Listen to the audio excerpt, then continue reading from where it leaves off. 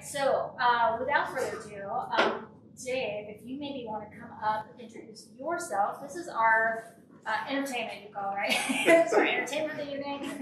Our moderator, our timekeeper, our whip cracker. He's gonna keep us on the line from this point forward. I step aside and listen to Dave on our time and all those fun things.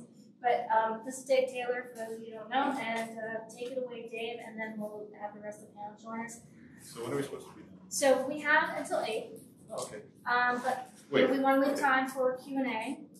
So we'll kind of see how the conversation goes. If we wrap up early and the conversation's good, then we're good. It's whatever we need, but we have till 8. I think that's kind of the time window till. Okay, well, thank you, Jennifer. Thank you, everyone. I gotta say, this is super exciting. After how long, how many times have you been staring at the camera on your computer and looking at people in little squares who think that because they can't see themselves, no one else can see them? And then they're doing really embarrassing things and you're like, oh my God, you're the one that needs to turn off your camera. Or you hear someone who takes a phone call in the middle of a meeting, right? And it's just like, can you please mute everybody else if you're talking? Can you just do it, please? So I actually am a digital storyteller, so I help companies figure out and tell their story. And that goes all the way from, I do a ton of consumer electronics reviews. I've worked in the consumer electronics space for a really long time. I've been a judge at CES for probably 15 years. And I have more electronics than you do. Let's just put that out on the table. I have more headphones than you have electronics.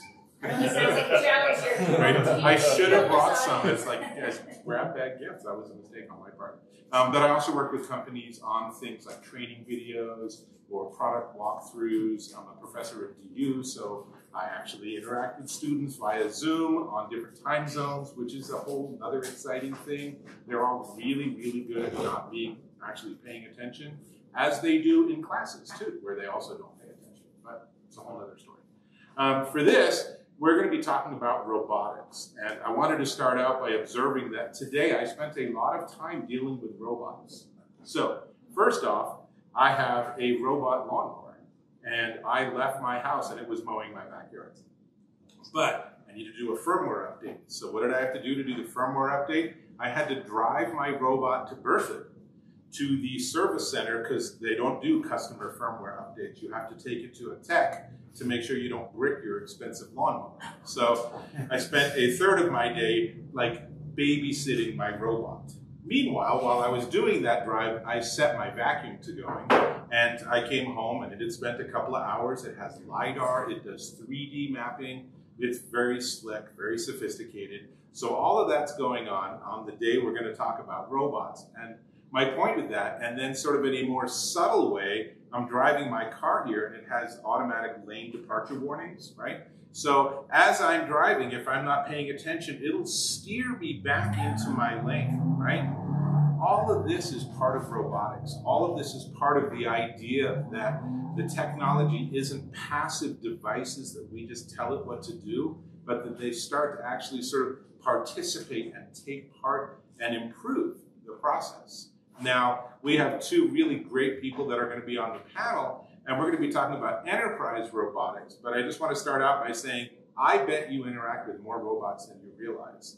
And soon enough, you're going to go to the pizzeria, and instead of it being a classic Jersey experience where the guy has a cigarette and there's so much ash on the end of it that you're praying it doesn't fall on your crust while he's working on it, right? Anyone experience this? That's a very New Jersey pizza experience. It's going to be a robot. You're going to push a button. It's going to be like a DIA. You're going to push a button. You're going to watch it go down a conveyor belt and make a custom pizza for you, right? So part of the question with robotics is, what is it? What are the implications? What's the ethics of robots? You know, not just like the 3 laws of robotics. I'm going to quiz you guys. I hope you know the 3 laws because you're going to need to, okay? But it's also the question of how much do we want to take away from people? How much do we want to re-engineer and rethink things? I mean, I could be replaced by a robot. I'm sure that the kind of jokes I have are really easy to program. It's just like hashtag dad joke, and you're good. But how far do we want to go? So with that, I want to actually invite both of my esteemed panelists to come up And I'm going to each of you introduce yourself. And I know one of you is going to have to be in the Oh, good job. You volunteered. So. I knew that it would become a fight, so I was like. Good man. All right. So then, Caleb, why don't you introduce yourself first? My name is Caleb Eastman. I'm the CTO and co-founder of Robotics. We have two divisions. One is our consulting division, which does a lot of embedded software development and robotics development for some of the larger companies, Fortune 500 companies mostly. And then the other division is our R&D division, where we develop products that we see needs to have in the market. All of this is sort of designed to culminate in our end game as a company is to develop our own robot for the moon and Mars, particularly for getting water ice off of the poles of the moon and Mars. There's lots of reasons why you want water off Earth's surface, and I can talk about that at length at any time, but not now. Excellent. Yes, it's Jalali Hartman. So first of all, thanks for having us here. It's kind of surreal to have a live event. So I own a company called Robotics down the street here. We bring technology to life. So if you have a prototype idea or some kind of enterprise robotics system you're trying to build, we can get it off the ground much cheaper, more efficiently. If you go and try to hire your whole team yourself or anything. So we kind of have all the disciplines covered. We have a base platform. We can spin these things up quickly. We've made 1 million mistakes already, so you don't have to. Trust me. You can make the next. Yeah. But yeah, so right here in Longmont, 8 years. Actually got my start going to meetups, and got our first big customer after I moved out of my house. It was 5 years in my house. Moved to a co-working place down the road. Within a month, somebody walked up to me and hired us. Right? So. I think we met at the first start week when I was working Yeah, we doing probably Big did. League. Yeah. And I mean, Yeah, I knew nobody in this. I moved here from another state. Yeah. Met everybody, actually a lot of people here. Yeah. Great. So, I love that. So let's start out. What's the difference between robots and robotics and enterprise robotics? How do you differentiate those two? Yeah. So for me, I'm going to just place a stake in the ground and say that robotics, in order for a robot to be a robot, it must both act upon and sense the physical world, and it must also have software on board. And that cuts out a lot of things off the edges and makes it a lot simpler. Enterprise robotics requires an addition of two things. One is that for me to consider an enterprise robot, it must interact with humans in some way. So the robots in the cage that you see in industrial robotics, robotic welders, I don't consider those enterprise robotics because they don't interact with humans. I was going to say they interact with humans, but not in the way that you want to. Because you don't want to go to one of the cage robots.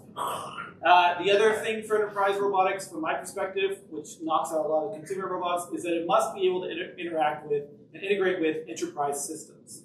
So that is in ERPs, SCADA systems, MES systems, anything that is generally used in enterprise, those sort of integrations, Active Directory, etc. An enterprise robot must be able to do that, or else I wouldn't consider it an enterprise robot. Okay, and you're differentiating that from like industrial and manufacturing. Yeah, so I am actually including a little bit of what people call manufacturing robots in enterprise, in that I mentioned SCADA systems, etc. And the integration, if it can interact with people and it can interact with other systems, I consider it an enterprise robot. So I do leave out on the edges here the robots in cages and the robots that are just designed for interacting with people in a consumer environment. And there's a big whole middle, which some people might say there's some of the robots on the factory floor, especially the ones that have collaborative, like Yumi, etc. I would put in enterprise robots, but that's just because I have a really weird viewpoint on things. That's excellent. All right, Jalali, counterpoint. Yeah, so I love Caleb. Caleb's like a robotics purist, right? Like he's exactly right about all that stuff. I'm more of a capitalist that knows about robots. I have first 5 years of this business, I had a consumer product. We're trying to get a consumer product. It's probably honestly the hardest thing I've ever done in my life. I wouldn't recommend it. I don't know why exactly, other than you have a lot of competition. As soon as you get something that's working, everybody else can easily copy it. And there's this weird thing where everybody thinks a robot can do all these things that it just can't yet, right? So they've seen like the Jetsons, and they think they're going to buy this robot for like $100, and it's going to it's just not there yet. I mean, you guys probably came closest with Misty right? It's like, well, that was a perfect example. I had a little Raspberry Pi robot, and then Misty came out. So it's like, okay. And then Sphero came out with a little rover, right? So that's kind of what happens. You got to be real fast to get out a lot of money, bring it to market. So when I think about enterprise robotics, I think about enterprise customers. Right? I'm less purist. I'm more, is this device taking some data and making a decision that it wouldn't otherwise, right? Is it controlling some controls? Is it sensing something, acting, thinking, doing something, right? So, but that's where we're at, and we made that shift. And actually, what we did, we said, oh, well, we actually love this consumer product. Let's just give it to people. Like we put it to schools in Boulder. We do all the after school, the libraries, right? We weren't making any money on it. And when I made that shift and said, actually, these things that I learned with this little toy, keeping them connected, having them nav, the voice, all of these different things, sending data to the cloud, right? Suddenly I'm like, there's a whole bunch of customers that need that same thing. And that's where we really, all of a sudden, started to make that switch. So I was against it. Like, I knew I could do robotic services and stuff, but I really, really wanted to make this little thing like you see in the movies. And it's hard. Like, it's hard. It just is. I don't know. I'm sure some of you are better at it than I would be, but it took a lot out. Took a ton of money. And I think we were kind of laughing earlier. They were laughing at me. It was like, I got into robotics. I started a robotics company because I wanted to start a robotics company, right? And that's a huge mistake, right? Because there was no need. I had no idea about any of it. In fact, I went to a New Tech meetup early on and presented at CU, and people laughed at me. Like, I was like presenting this Raspberry Pi, and they're like, isn't that a Raspberry Pi that you can just buy? And I was all excited about it, you know? And so it's kind of how I got, but I didn't know what I didn't know, right? So that's the problem. You go out and you think, oh, this is going to be great, and everybody's going to buy this, but you don't know what else there. And I never once talked to a customer, never once sat down and said, like, what would you actually use this? So that's kind of the hard lesson that I had to learn, right? So, but yeah, I don't really define them the same way Caleb does. Caleb, have any of you guys seen some of the stuff that he's doing? I don't think you've shared any of it. I don't know. At some point, yeah. Caleb's one was like I was actually having a meetup, and I was like, nobody showed up, and then all of a sudden Caleb came walking in with this Mars rover thing, and I was like, what the heck is this guy? And it's come a long way. I just saw the big one. It's amazing. Yeah. So, cool. The Mars rover one, what would you classify that as? Well, so that was. That's more. I think you're talking about the proof of concept. Yes. Yeah. So that one, the locomotion is the rocker bogie style locomotion, but there's nothing about that robot that can't interact with both people and enterprise systems, and so that one can be an enterprise robot. And for me, it's really about how it's used rather than how it's built. Like, so drones, robot arms, and mobile robots, ground robots can all be enterprise robots from my perspective. Right. So, I mean, I think of the Nexus 6 models from Blade Runner, right, where they were created to be sort of like ultimate, if you will, robots for extremely dangerous environments. So, to me, one of the things you're talking about is the idea of having robots be able to sort of augment human experience or human interaction in an environment that otherwise would be essentially impossible or extremely, extremely expensive.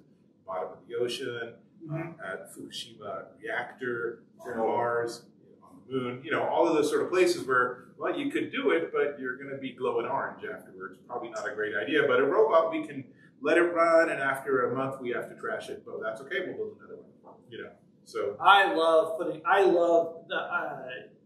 putting robots in those areas. It's just surprising how many situations humans get into dangerous situations that we get into because robotics aren't there yet, particularly when it comes to, one of the use cases that, we're working on is for wildland firefighting. If any of you have ever been a wildland firefighter or know what that's like, then you understand that it's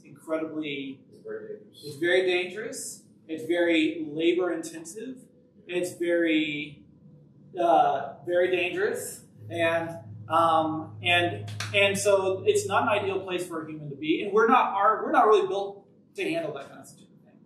And so, but we also will be there for the foreseeable future. And so a robot that's operating in that environment must A, be better than a human at that particular job, and B, must still be able to interact with humans who are there. And so that's, so I would actually consider robots that are on the fire line enterprise robots. Okay, so then obviously one of the pieces here is autonomy. When we think of the Mars rover, as has been highlighted in many science fiction films, is that time delay really gets in the way of you sitting here at Cape Canaveral and controlling something that's that far away. So is autonomy a necessary ingredient for robotics? Yeah, I mean, they're not really that useful without it, honestly. Even the Mars rovers are really dumb, like really dumb. And in particular in what we call FITR, which is fault discovery, isolation, recovery. Humans are really good at FITR. And so the better that autonomous systems, because the nice things about autonomous systems is that they don't lack attention to, you mentioned the lane keeping example, they're always on. They never get tired. They never get, there's a whole thing that I could go into around what we call causality that robots are very bad at. Robots do not understand causality today. And so we have to get better at moving causality versus probability into robot intelligence. Okay, so I'm going to play on, or pick on just a word you just used, and then I'm going to actually throw it to you to talk about it. As you said, understand. So do you see that in the near-term future we'll be able to have robots that will actually process and understand and make decisions based on the environmental data they collect? What do you think? I mean, to me it seems a little far off. And I think Caleb's probably one of the closest ones. I haven't talked to, like I said, from AMP, right? Like there's a lot of stuff that's like real automated, right? And getting real smart. It all depends on pretty clean data sets coming in, right? And I think what Caleb's talking about is if you don't have a clean data set and you're just trying to like figure it out, I feel like we're a ways off. And these things are hard for me to even come to because like my whole day literally was going through forum posts that are wrong, trying to get things to connect. Then the driver's the wrong driver, right? Like that's my world. So like when you talk about, this thing's gonna just like talk to us and figure out what we need for lunch and stuff, I'm like, okay, maybe one day. But I don't know. Caleb's a lot deeper into that. I'm more of a pessimist. I'm more like, let's get something just functional that just kind of works decent. Let's not worry about making it smart. He's trying to figure out things like if the thing gets nuked or hit by a boulder, it can rebuild itself and figure out where it's at. Kind of stuff. It's like well, if it gets nuked and it's on Mars, then we got a whole other layer. There's a microchip. His whole thing is there's like an electron somewhere, sort of. Right, but I mean, I think about like robot vacuum cleaners. How many people have one? Okay, so the first generation of those were awful. And the biggest issue that they had that none of the manufacturers wanted to own was if you had a dog that went poop, right? It's really disgusting, but if you think about what a robot vacuum would do to that, that's like 20 times more disgusting. They're still working on that. Yeah. And so we're talking about these, and I have ones that have LiDAR. I can show you maps of how it's like assessed and figured out my house at relative elevations, and it can sense hardwood versus carpet and everything. And I'm not entirely convinced that if my dog actually had an accident that it wouldn't say, well, I don't know, it looks like dirt, so I'm going to just keep plowing forward, So you talk about understanding. It's a big leap. Do you think you can do it? Yeah, I do. In order to do that, I'm going to make some bold statements here. But we're recording, so please feel free to take it with a grain of salt. But almost the entire artificial intelligence machine learning community is wrong, okay? Because there's a huge focus on neural nets and improving neural nets, which is fine for classification, it's fine for detection of problems. But that's not a reasoning, that's not something you can use to reason. So in order to do reasoning, There's the way humans do it. There's 3 levels we call 3 rungs of intelligence. One is associative, which is X. If I see X, then Y. That's where robots are today, and where that's where neural nets are today, and that's a lot of the AI community, ML community is focused on. Level 2 is what's called interventional thinking, meaning that if I do X, I know that Y will occur. And this is where toddlers are.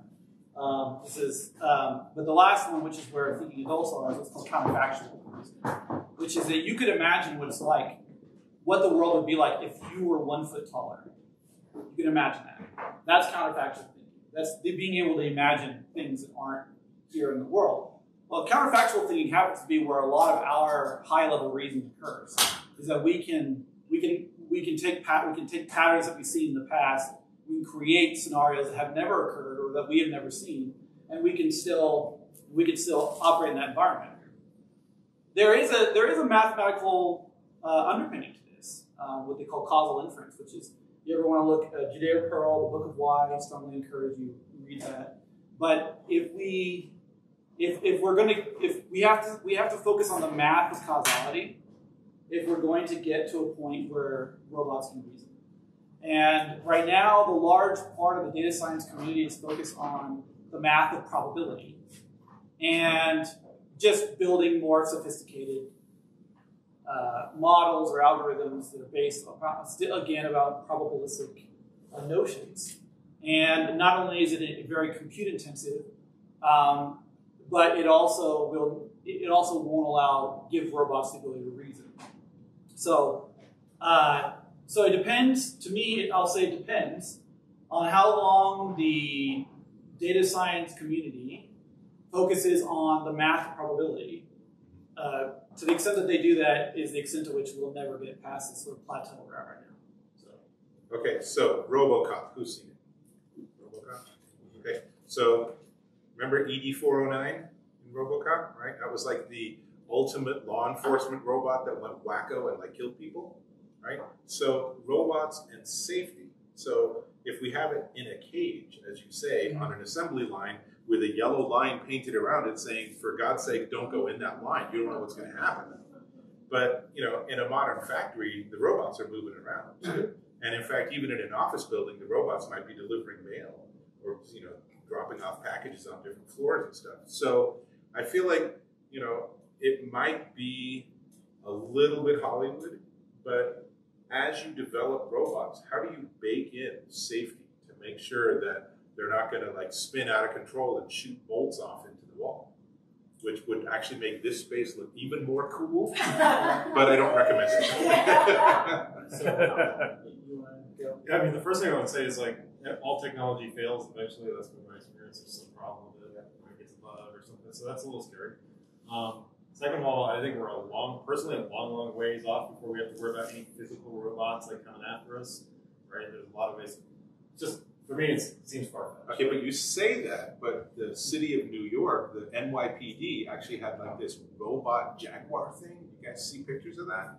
And people lost their minds. They were so anxious about this robot creature that could run and get involved in a high-stakes situation that the city just said, you know what, we're done. We're pulling it out. We'll never use this again. So I don't know that we're as far as you suggest we are. I don't know what that was, but let's say the Boston Dynamics spot, isn't that remote control? It's not actually a robot. You see a lot of these things, but actually, I'll share on that. There's actually a whole community out in Longmont. Okay, we're actually, I'll use the word AI, machine learning. We'll put them in LiDAR sensors. I have these robots, small ones I built myself, where I'm training it. I'm trying to figure out, hey, I want to run around. I want to go out in the yard. I want to meet my dog. So we're really progressing. I don't disagree with that at all. It's incredible progress, but there's a big step, I feel like, from that to this thing's going to get a notion that it's going to hurt someone and figure out how to do it. Well, but I'm not necessarily saying that, though. Hackers accidentally. But hackers are already and not just hackers, but terrorists are also looking at drones And that's something we're starting to see in the Middle East, which is just like a completely freaky idea. Weaponized drones that they can then remotely control and send into a hotspot. In bad ways, not good ways. There's a difference between the hacker taking that over and the thing just suddenly deciding that it stops. hates humans. Right? Well, that's like next year. That's so. What I see, this is what I see. Everybody's thinking about the robots. You see them on TV. I know personally of real use cases where AI is hurting us now, right? I'm not saying hurting us, but it's being used in ways that we don't even understand. And to me, that's a bigger problem. Like, it's going on now. Let's worry about that. Caleb's device is never going to rear up in my lifetime and come after me, right? Like, it's just now that you've suggested it. On a program. I mean, the Jalali line. There's this, what's it called? The chasm. It's not there yet. I don't know. Maybe some of you guys are better than I am, so I don't know. But I don't see it. What you're taking on this? So when we talk about safety, the most likely way that a robot becomes unsafe is something going wrong with some like with bugs, basically. So like there's 25 million lines of code in the Linux kernel. Okay, so there's tons of ways in which something can go wrong where there was no intent behind it; it just goes wrong. And for these, so luckily, we have been running, what we call control systems as a species for now 30 years, computer-controlled ways that we interact with our physical world. So what the electrical grid runs on, it's what the water systems run on, and we have all these really involved, very painful standards. IEC 62443, IEC 61580. There's ASIL 26262. There's a whole bunch of standards that are like. And I'm going to interrupt you for a second because you two guys back there, we're going to have a quiz later, so remember all those numbers. Good? We have a concept called safety integrity levels, where we measure the likelihood that a malfunction would cause harm to humans, and we measure the likelihood that there will be a certain number of humans around a thing, and we'll literally say, this thing has to meet safety integrity level 4. And this is what they're doing this is the ASIL is automotive safety integrity levels, which is what they require everything from the software for autonomous vehicles. This is why autonomous vehicles, they run on a different operating system, like VX works for the real-time operating system. There's latency considerations. They don't even use the same type of computer, the same operating system that most people have ever even heard of. For all this, because when you deal with this kind of robot, and you're dealing with that kind of force it can generate, we're really concerned about that. And so I spent a huge amount of time just meeting safety and integrity levels and latency requirements and mitigating risk. It's literally like 10 times safer than a human operating. That's where like Tesla's. That's what Tesla's right. Because Tesla's cars are better than human drivers, and so for like 1 billion miles on the road, they'll have 3 accidents and 2 people will die, and people are like, oh my God, we're so not ready. And it's just like, compare that to any human driver, and you'll find that any human driver, if they drove 1 billion miles, would have killed like 30 people. Easy. Or more. Yeah, or more. I mean, that's just my dog we're talking about. Sorry, honey, you're not supposed to watch this. I mean, I totally get it. No, in Tesla, they're right. They have way more training miles. This is the problem. You take away that training model, and it's dumb as could be, right?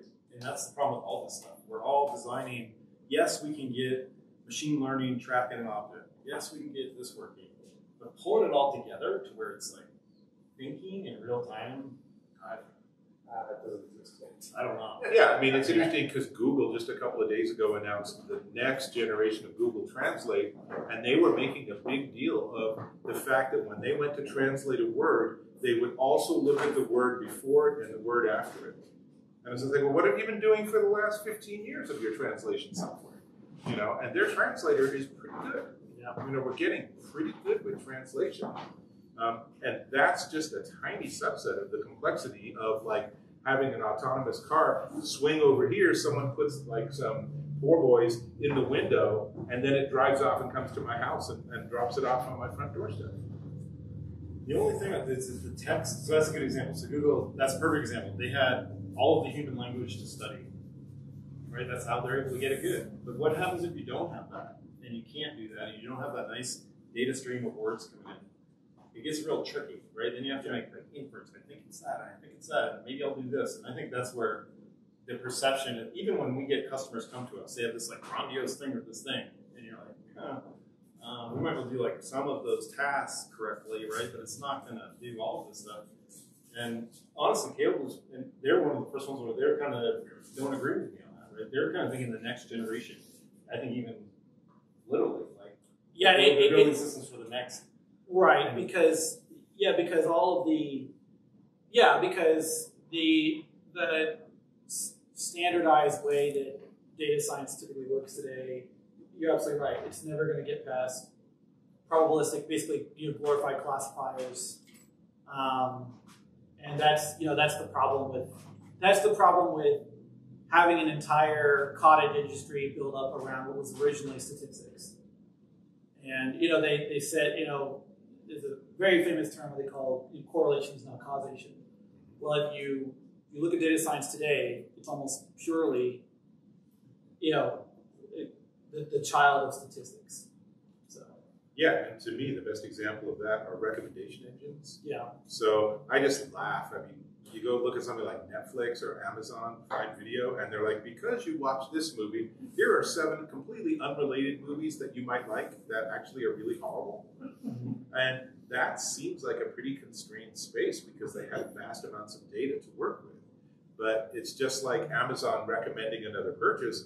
There's no way for them to know that someone borrowed my account and bought, makeup or something, and suddenly now I'm getting all these makeup ads.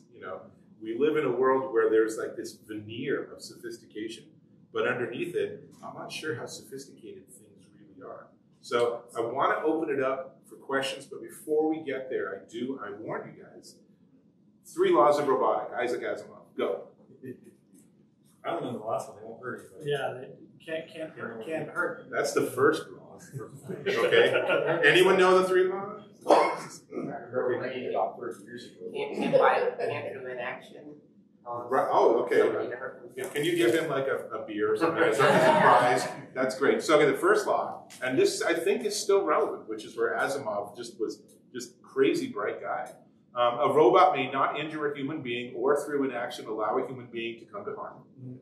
And then the second law is a robot must obey the orders given it by human beings except where such orders would conflict with the first law. And then the third law is a robot must protect its own existence as long as such protection does not conflict with the first or second law. So do you feel like that's baked into modern robots? No. So we're all doomed. I'm sorry. It depends. Yeah. There are some really, like I said, there's been a lot of thought placed into what they call safety integrity laws. So those are kind of interwoven into those, Yeah, and there's some classic ethics issues here too. So like with Tesla, if a car would take out a half a dozen people on a crosswalk, or it could run into a building and just take out its driver, which choice should it make? Right? That's an ethics question, right? And we are now in a situation and in a world where that's starting to be relevant. I mean, if my robot vacuum cleaner says, I don't want to deal with this room, okay, whatever. I'll just go and kick it or something. But if my car says, hey, there might be people on that crosswalk, I'm going to do something different that you're not expecting, then that makes me very anxious. So this is a true story. I was in an event at Boulder Library, 4th graders. There's one kid who's kind of antisocialist in the back. Within the time of class, he got on every device we had and shut them down. Right? So I didn't teach him that, nothing. He looked it up, Googled it. Right? So that's more what I think about. Because that kid's a 4th grader. You get someone like Caleb, you get on anything. Right? I'm glad this is comparing to a 4th grader. I will tell you. I'll tell you right now. It's not secure, folks. I'll tell you right now. Do not piss off controls engineers. Yeah. I'll just say that right off the bat. Because if someone, like, you know how an elevator works, you know how an escalator works, you know how everything runs, and it all uses the same system. So if someone understands the systems, don't piss controls engineer off. I just want to say you might have just lost plausible deniability. I didn't admit to being a controls engineer. All right, so do you have any questions or comments or observations? I know there's some smart robot people in the audience, not necessarily people that are robots, but who knows? Right? Yeah. So I had the autonomy versus enterprise for a firefighting robot. I'm a former wildland firefighter. I don't think anybody should be doing that, John, considering the technology that we have. A lot of it is on really uneven ground for this trip that we had last summer. Inaccessible areas where they just let it burn because it was inaccessible. So when we build a robot for backcountry wildland firefighting, is it going to be autonomous? It should be at least be semi-autonomous. It really depends. So, for example, when they're doing indirect, and its job is to dig a trench, then autonomy, it can be as autonomous as the vacuum cleaners that we have in our house today, right? If it's doing direct fire attack, then it's got to be able to do quite a bit. We say autonomous, it's a big gradient. So the answer I'll give you is that it should be autonomous enough to be able to do a job, to do a specific task that we know that, because we know what we would want a robot to do in log land. So it should be able to do that task and be able to handle adversity within that task. So autonomous in that sense. But if it's really gonna decide on its own when to do direct fire attack or when to switch to indirect fire attack, that that could be considered within the realm of autonomy, and I don't think that robots are ready for that yet. So. Right, and that scenario is interesting anyway, because one of the other things that they're looking at is having drones that are doing like infrared to do accurate mapping. And so unintended consequences, what's the first thing that emergency services have to say? All of you with personal drones, don't fly them in this damn area because you're getting in the way of what we're trying to accomplish. Right, and so, it's like, so now we have drones that are supposed to have baked in no-fly zones, but those are fixed based on like distance from an airport. But if we have a fire breakout and you want to have those drones directing those robots that are right on the front line, because I agree, no human being should be put at that level of risk, then what happens when that drone gets banged by some individual drone who's taking live streaming footage for their Instagram channel? You call Roboto hawks. Right. Right. And so now, it ratchets up, right? Because now we're talking, let's have drones that can take out other drones, which I absolutely admit sounds awesome, but unintended consequences. So what are they going to do? How are they going to know? Are they going to use IFF transponders like they do in airplanes? So you've gone down the hacker road here. Oh yeah. I wasn't going there. I just wanted to. Well, that's where I think. I think there's like a couple clear examples right here in this room, right? There's this adoption curve in robotics where, so Caleb's device, this autonomous thing will be on Mars. It's kind of in one spot. You take something like AMP. That's a real practical application that's making money now, right? It's like, it's not exactly what we saw in the Jetsons, but it's actually what we need. Okay, tell us a tiny bit about AMP. Go ahead. Or give us a 60-second pitch. Go. What is it? So single stream recycling, you throw everything into a single recycle bin. It has to go to a big facility and get sorted out into the constituent materials. A lot of people do that by hand currently, and so AMP makes robots that use neural networks to classify the material visually and pick it out, sort it out by material. Good, because I've always been really suspicious when I go to places and they say we have a universal recycle bin, that it really is a tunnel that goes straight to their dumpster. Yeah, it does. So the big rule is don't put your diapers in recycling because that's one of the things you pick out the most, right? But yeah, people do. Diapers are really bad for robots. It turns out. We get covered in sludge. That's right. We're back to the vacuum. You see And the dog poop.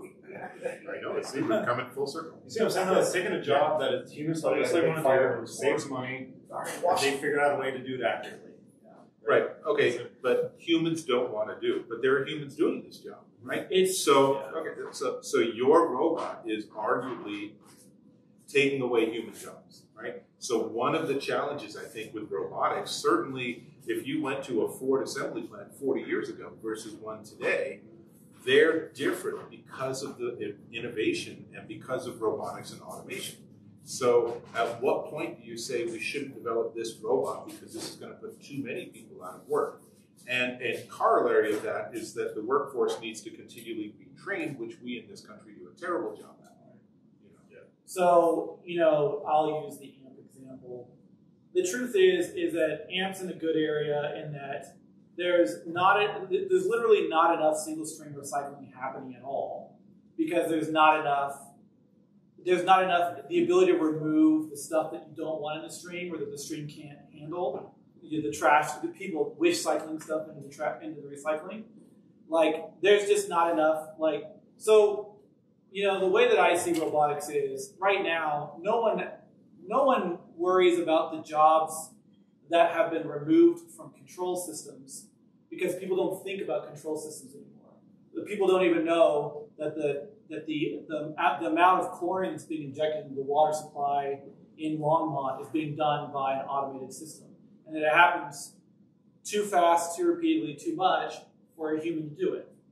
And so a lot of robotic companies are focused on replacing jobs, but there's so much that we don't even bother to do that because we can't imagine a human doing that. And, just like, basically all the systems that we rely on to survive, we would always inspect those systems if we could. We might send someone around once a week. There's not enough. So I guess the way that I would put it is there's a huge gap between things we just don't do today that robots could do and should be doing versus just using them as a means to replace humans. And I think it really just depends on on how that works. So that's where I think that robotics have the most use in the near term. State of Colorado hired us a couple years ago to train blue-collar workers in robotics. So that's kind of their approaching it. And my feeling is the opportunities are there. If you're in a job that a robot could do, you might want to start thinking about something else, honestly. I'm seeing this stuff, especially with this, everybody's on like the, deferment or quarantine or whatever, and the restaurants can't find anybody. So I just saw a thing on the news. This guy's like, I had to hire a robot. Like he literally got 0 applicants to serve. So he's got a robot making salads. He's got a robot that brings it around to the tables, right? So in a way, kind of one of the things that I'm seeing with all this is this pandemic is accelerating some of this stuff, right? And I don't know why exactly, but we've been inundated. I know you've been busy. Yeah. It's just everybody now wants automation. If they can remove that risk of the person, right, let's do it. Well, there's also the other side of that, and that is I'm working on this. How do I get rid of China? They're industrial. How do I bring it back to the United States? The only way I can make high quality parts is robotic. But I need them. Yeah. How do I do that? This actually is there's a concept that's well known in the enterprise industrial space that some of you may have never heard of called the Great Crew Change. You guys don't know about the Great Crew Change. It is the fact that there's a huge, they call the boomer generation. There's a huge percentage of that generation that was subject matter experts on a particular thing, and they are all retiring. And the next generation, the millennials and the generation after Z, I think it was called, don't want to do those jobs and don't want to specialize in that thing for 30 years. And what that means is right now there's a huge knowledge gap, and in particular a gap where the way that millennials would rather solve that problem is by automating it and being an expert in the automation of things. And so where robots can provide a lot of the benefit is where subject matter expertise and the willingness to be hands-on has to be replaced by something that can automate the physical part as well as can be worked on by people whose knowledge is the automation of things. And so I honestly am worried that we won't replace jobs with robots fast enough for there to be a huge bunch of things that we rely on today to work that flat out won't work, and we don't have a plan for that. And so people worry about jobs in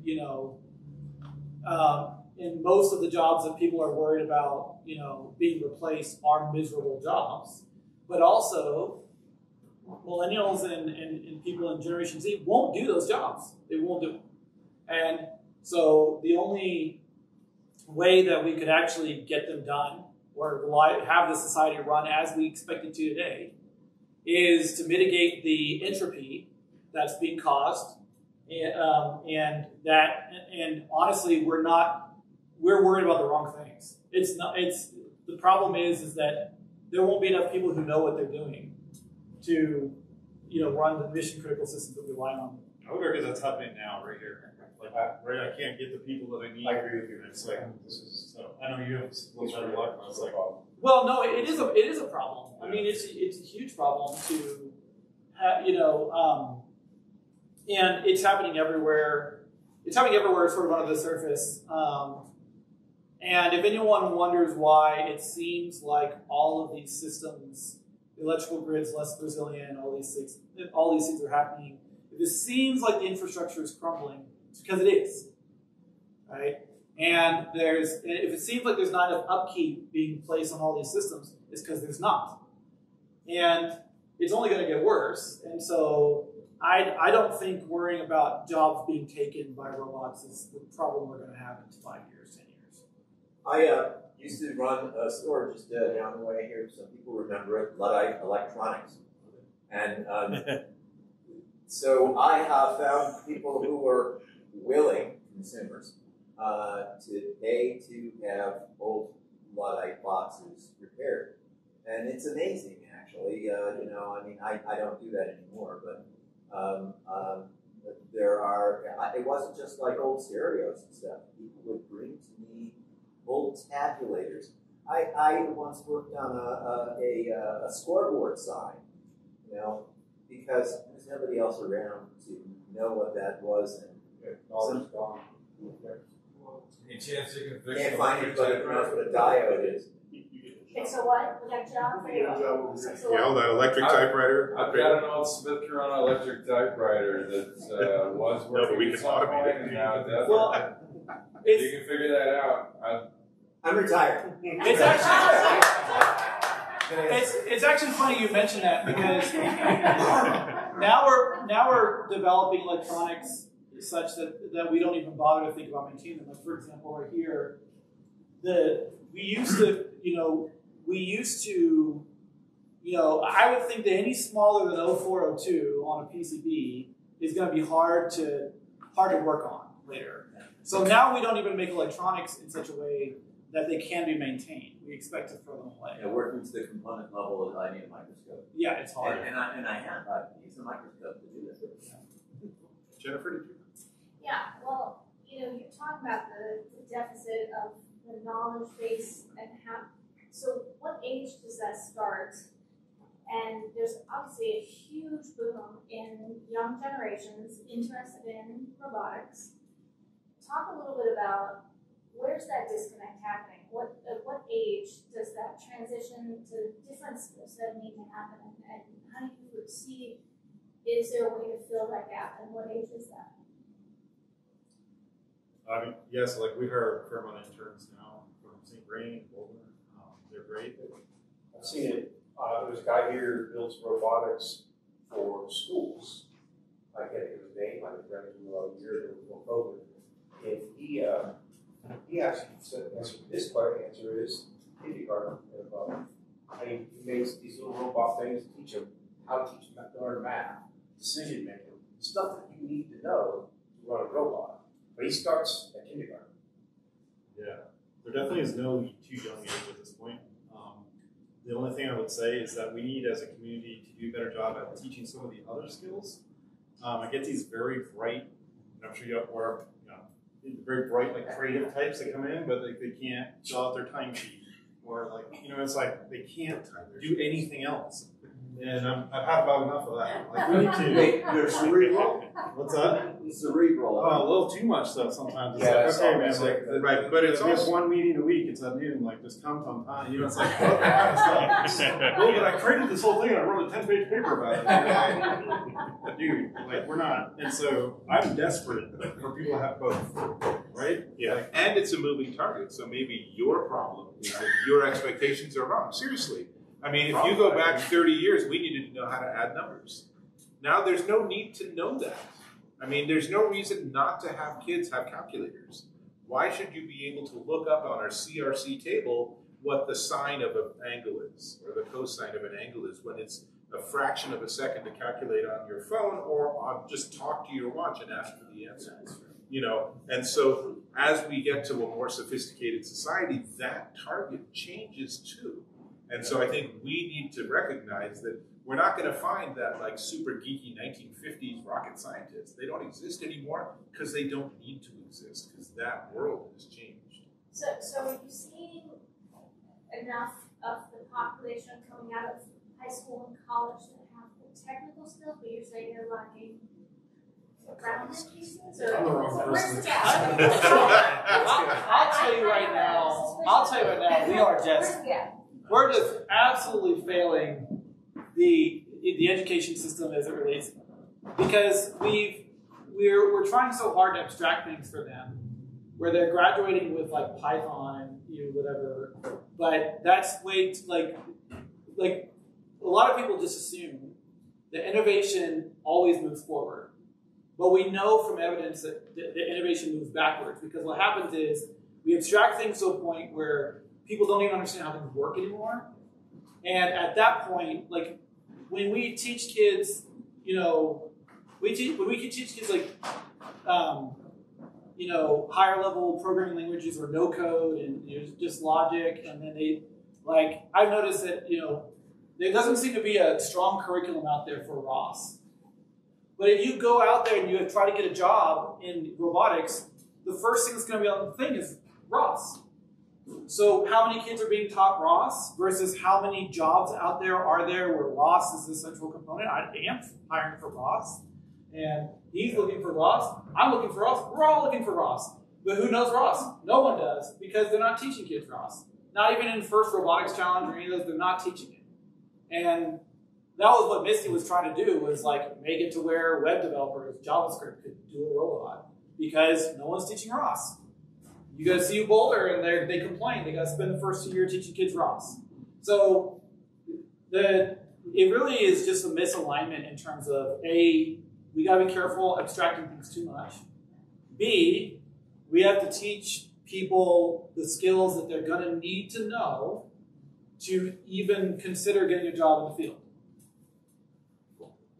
So just sitting at a mentorship a couple months ago, I think it's a two-part question with misalignment is word. So on this side, I tell kids, hey, if you wanted to be a football player and you're a little guy, little fast, 120-pounder, but you're really fast, but the only person you know who plays football, or the only person you know in robotics, happens to be a lineman, and you go out and try to be a lineman, you're going to do awful, right? You're never going to be a lineman. So on this side is a book, like I think it's called Strength Finders 2.0, that helps people get in the right lane. So that helps. Then on this side, we have so much diversification. If you were to give everybody here a deck of cards and say, pick the 5 skills I need for this kid so I can get my job, every hand would be different, which is great because we want diversification, different options. That's how we're going to solve these problems, not all thinking alike when we have one rocket ship that went up, that it's easier to find rocket scientists because there's only one ship. They could all study the same plans. Now we have so much variety. So, and then it's moving so fast that when this guy was in school 20 years ago, and he asked those questions 20 years later, all the languages are different. we're not all learning 5 years of Pascal anymore. At least we're learning languages in school that people need. Maybe not the exact one, but Pascal was an academic language where we learned logic and that, like the kindergartner, or loops and loops and conjunction, junction, what's your function kind of stuff. But so I think it's combining those two. And the third one is what jobs are needed. Is using Eurolandstatistics.gov, and it does. The government wants you to make money so they can tax you, right? It's in their best interest for you to find a job. So if you go on there, they'll give you the 10-year projection of all jobs. And they'll say this job has a greater chance of growth in the next 10 years. This one is being automated, so I wouldn't do that. I used to be a medical lab tech, and I got into computers because I was the low man in the Air Force Pole, so I had to unload all computers. Since I was unloading them, I had to set them up and configure them. And we just saw that automation just wipe out jobs to where they even closed all the medical centers, medical lab tech schools in Colorado for about 5 years. They closed them in the Air Force because they had a machine that could do the work of 300 people. So it was a decade where you can see technology just hit the job market really hard. I had a question to follow that, and that is that what jobs are not going to be automated? Huh? Which jobs do we want? Their jobs. There you go. Their jobs. What jobs will not? Father of the machine. I can't think of one because you can automate any of them. Like. Well, but there's a difference between automate and automate well. You didn't ask that question. But not necessarily automated because automation is different from robotics. Sure. So, what would we not robot? Things that require. It's up to your client. Yeah. Things that require creativity are the ones that are going to be the last to be automated. Because even today's stuff can't do that stuff. And engineering is creative. I consider that creative activity. The space is so large that you can automate corners of it. And there's, you can pull up a chipset and go, I want a headset. And you press 3 buttons, and it's like, here's your firmware, right? That one's done. But, if you want something truly unique, you're back to doing good old engineering, and that takes some time. So that's it. So that probably is the answer then. Professional services / systems integrators will be the last, because it will be hard to automate I don't know what whatever the problem is, whatever it is, whatever the systems you got are, whatever the legacy, whatever, making it all work together. It's going to be a while before the systems can organize themselves so well that you don't need people to make the systems organize well. But I'm trying to think of other jobs that would. I think that. There are some jobs that won't go away for political jobs. There you go. I would so vote for a robot over most of the candidates. those shift the fence. but like a police officer, we wouldn't. That's not. There's somebody who would be replacing the robot. Yeah, I mean, I think that yes, the need for interpersonal becomes something really hard to automate because really. Robots, AI, all of that tends to be, we've seen this before, so we can do it again. But if you think of like a therapist, ideally a therapist is like, synthesizing vast amounts of data in real time and saying, well, the specifics of what you're telling me I haven't heard before, but here's some ideas, here's some big patterns and stuff. And for that to be genuine, I think it's going to be really hard for that to be a little Eliza robot sitting there on the other couch. Anyway, it's a fun thought. He was talking about the job that you would want that isn't going to be automated. How do you figure out when that is and when it will be automated? So fixing VCR, probably not. There won't be a market for that. Yeah. The guys over at Main TV, they got Yeah. So one last question. Let's end it with a great question. This huge amount of pressure on you. Last question. I wanted to go what you were saying about Google on the Translate, which was already good. It's getting better, but it's also like you can't plug a 50,000 word novel, cut and paste it into Google Translate. You'll do a halfway decent job, but at some point it'll get all boggled down. I'm wondering if that's kind of what you guys are driving at, is like there's only a certain level of robotic autonomy that can be achieved right now.